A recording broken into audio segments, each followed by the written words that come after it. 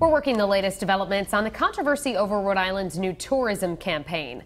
Governor Gina Raimondo's office is promising to take further action to address the public outcry over the new ad campaign and its slogan, cooler and warmer. And this after the campaign made national headlines and a top government aide was embarrassed in a radio interview. WPRI.com reporter Ted Nisi joins us now with more. The controversy over Rhode Island's new tourism campaign is not letting up. The new push was rolled out on Monday, but the new slogan, cooler and warmer, was quickly mocked on social media.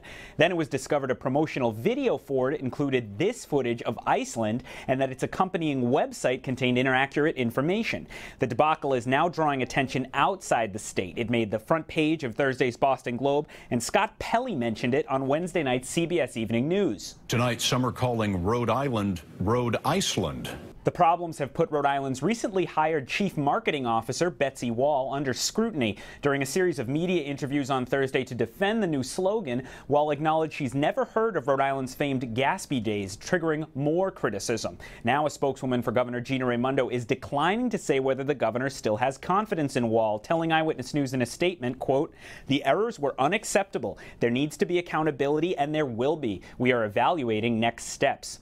Now, one of those next steps could be a closer look at how the money is being spent on this $4.5 million tourism campaign.